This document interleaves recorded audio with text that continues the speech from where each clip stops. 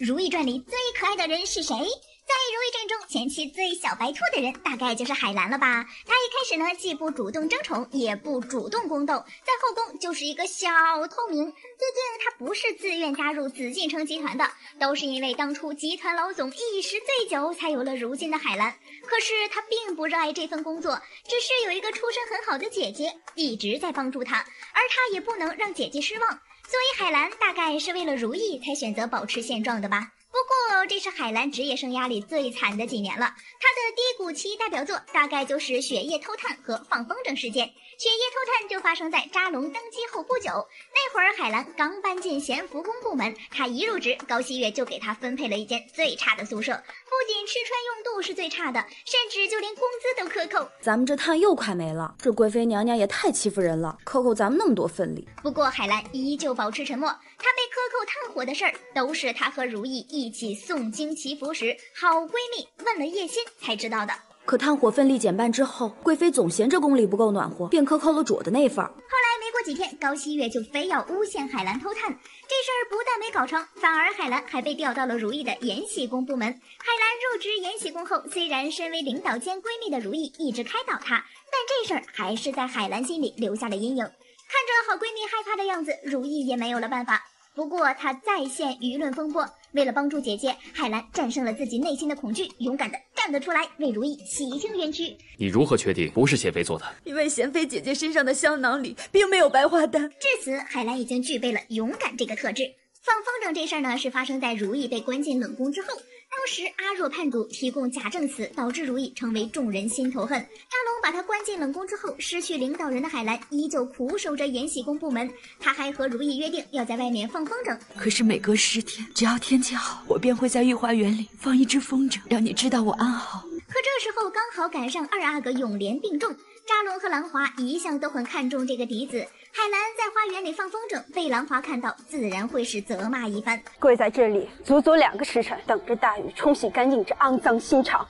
这次他受的屈辱一点也不比之前小啊！可现在的海兰只能靠自己了。全紫禁城最强黑化方式居然被海兰点亮。海兰被兰华责罚之后，淋着雨去找如懿哭诉。毕竟作为一个职场小透明，之前一直忍耐，而且还有如懿一直对她好，后来直接去了好闺蜜的部门，也就没人再欺负她。可以说这个时候的海兰根本没有经历过什么勾心斗角，忽然遭遇了这样的事情，根本不知道该怎么办。可是此时如懿身在冷宫，也只能给海兰一些忠告。我现在身在冷宫，我没有办法护着你，人到绝境了，定要生出勇气。淋雨之后的海兰大病一场，病好了之后就开始梳妆，没见过吧？我们家海兰黑化只需要描个眉毛而已。之后我们已黑化的小天使好像直接开了挂一样，不仅成功获得了扎龙的宠爱，还利用芦苇直接干掉了嫡子永莲，多受人重视的一个皇子呀！我海兰黑化之后还不是说搞就搞，而且事成之后谁也查不出来端倪，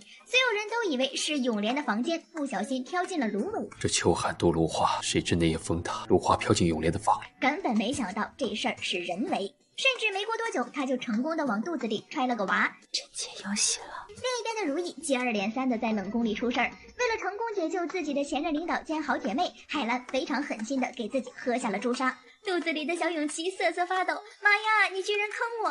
不过海兰这招虽险，可她不仅成功的为如懿洗清了嫌疑，还让对面部门的人开始内讧。一日为奴，终身下贱。你再胡说半个字，当心你阿玛和兄弟的安危。最后真的让扎龙找到了理由，把如懿从冷宫接了出来。海兰这一通操作，得宠怀孕救姐妹，顺利走上了人生职场顺风路。不过黑化之后的海兰真是个狼灭呀，宫斗起来不仅下手狠辣，而且都可以拿自己做文章，真是真大佬。教育专家海兰用实力说明，生孩子这事儿数量真不重要。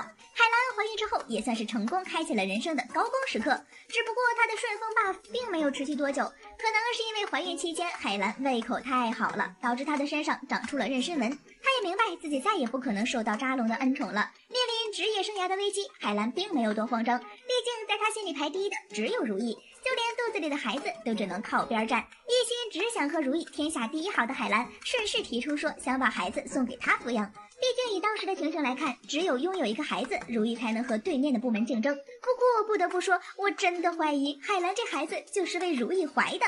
孩子生下的时候，她第一句话就是我们有自己的阿哥了，感天动地姐妹情永远的神。娃生下来之后，海兰果真失去了宠爱，因为扎龙看到她肚子上的妊娠纹，就瞬间对她失去了兴趣。海兰就只好把精力放在孩子和如意身上。虽然如意一直把永琪视如己出的教导，但这边的海兰也是一刻都没有放松过。如意一直教导的是三观，海兰一直抓紧的是双商，导致永琪刚一懂事就直接成为了一个根正苗红的三好青年。我们永琪从小就懂得顾全大局，给兄长解围的事儿就干了不少次。前期海兰教导永琪是因为如意还没有孩子，就跟嫡子刚出生，他就开始教孩子藏拙，可真是一切为了姐姐呀。随着永琪的长大，海兰的位分一升再升，即便是没有宠爱，我海兰也还是走上了人生巅峰。这期间海兰也没闲着，他借助永琪让大哥和三阿哥再无翻身的可能。虽然这是他翻了好几天书的成果，但是这之类的事情海兰真的没少干。这可能就是于如意之蜜糖，于他人之砒霜。海兰这升职记呀，看上去平平无奇，但实际上每一步都是为了如意。要是海兰没有这个姐姐，说不定自己会坐到皇后的位子。毕竟她可是后宫最清醒也最聪明的女人，坐稳皇后之位绰绰有余。不过这也让我坚信姐妹情是真的。好了，本期视频就到这里吧，宝宝们别忘了点赞评论哦，救命！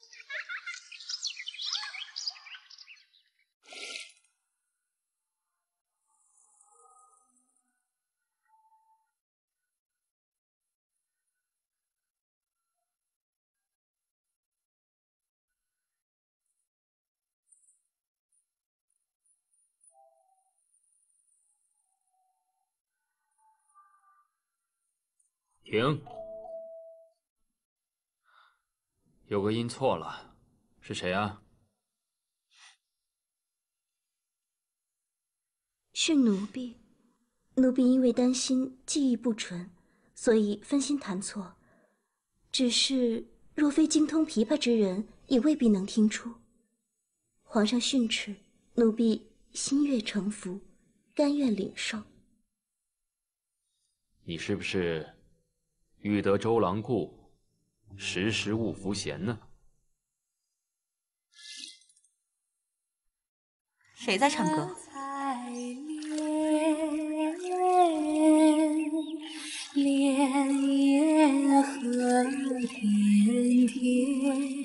一听到他的歌声，我都酥了，更别说是皇上。玉溪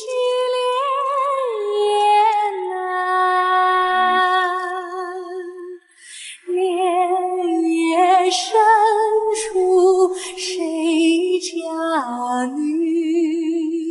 隔水小袍一枝雨。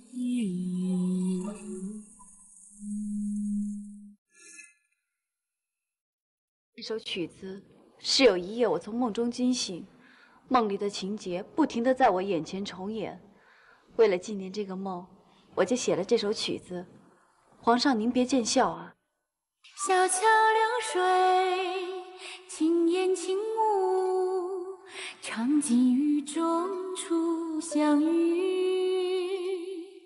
三弦细手，玉珠如素，把多少柔情尽吐。一朝离别，叮咛嘱咐，香车系在梨花树。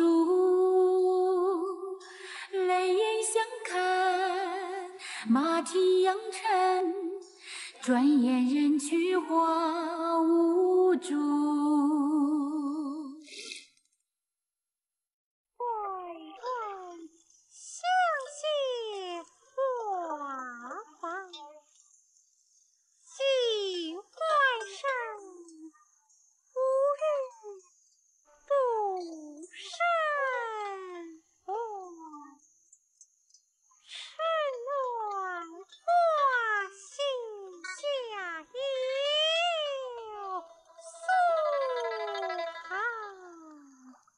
太后晚安，皇上晚安。